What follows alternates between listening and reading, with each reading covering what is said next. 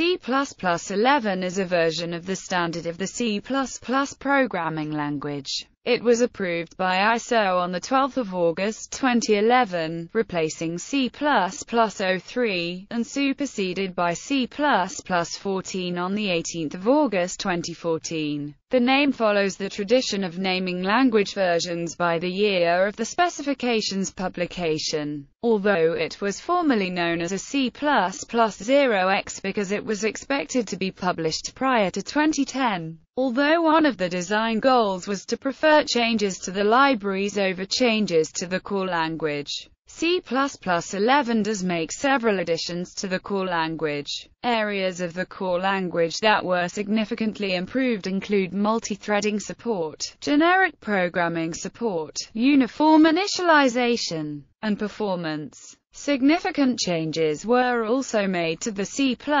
standard library, incorporating most of the C++ Technical Report 1 libraries, except the library of mathematical special functions. C++11 was published as ISO IEC 14882-2011 in September 2011 and is available for a fee. The working draft most similar to the published C++11 standard is N3337. Dated 16 January 2012, it has only editorial corrections from the C++11 standard. Design goals. The design committee attempted to stick to a number of goals in designing C++11, maintain stability and compatibility with C++98 and possibly with C, prefer introduction of new features through the standard library, rather than extending the core language, prefer changes that can evolve programming technique, improve C++ to facilitate systems and library design, rather than to introduce new features useful only to specific applications.